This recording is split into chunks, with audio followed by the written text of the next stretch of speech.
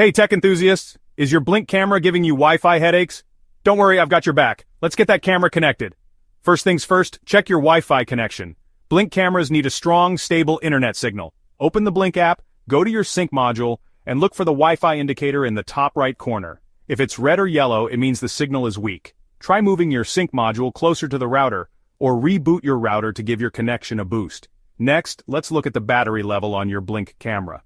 Low battery can cause connection issues. In the app, tap on the camera and check the battery icon. If it's red, it's time for a battery swap. Still no luck? Try power cycling both your Blink camera and sync module. Simply remove the camera batteries or unplug the sync module, leave it for a minute, then plug it back in. Another step is updating the camera's firmware.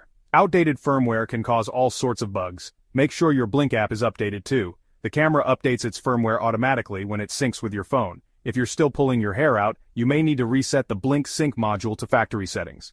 Press and hold the reset button on the back for 5 seconds until the red light flashes. Need more details? Check out the video link in the top right corner for a step-by-step guide.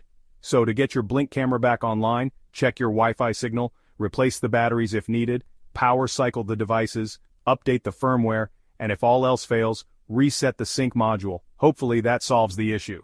If this video helped, don't forget to hit the thumbs up and subscribe for more tips. Thanks for watching.